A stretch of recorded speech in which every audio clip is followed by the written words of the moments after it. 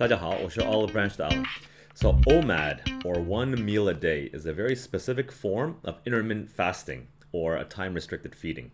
The question is whether your eating OMAD is good for the long term or not, or is it going to cause you harm? So if you haven't seen my earlier video on intermittent fasting, I refer you back to it because it does explain a lot about the benefits of fasting. However, for a quick summary, what it does is it increases your insulin sensitivity, it increases fat loss, also increases your focus and your human growth hormone as well as adrenaline. So it's a really powerful eating protocol. So what is OMAD? OMAD is basically the extreme form of intermittent fasting, where you're not eating for 23 hours and you're only allowed to eat for 1 hour, or just basically one meal. And that includes no other foods, snacks, or even beverages outside of just water. Also, it does not mean that you can eat whatever you want in that one meal.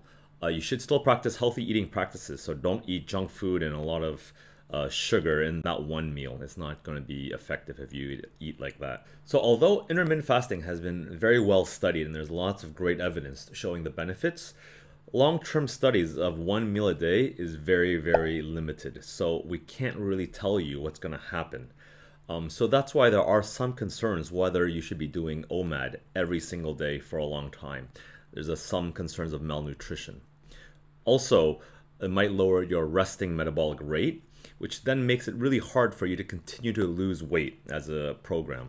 So there are some concerns. This is why my recommendation is that OMAD can still be a part of a healthy eating program, just limited to maybe every other day, also known as alternate day fasting, or maybe just 3 times a week and not consecutive days.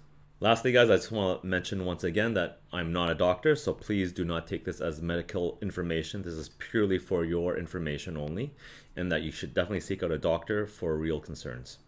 I hope you found it useful nonetheless, and please leave any questions or comments below, and I'll see you next time.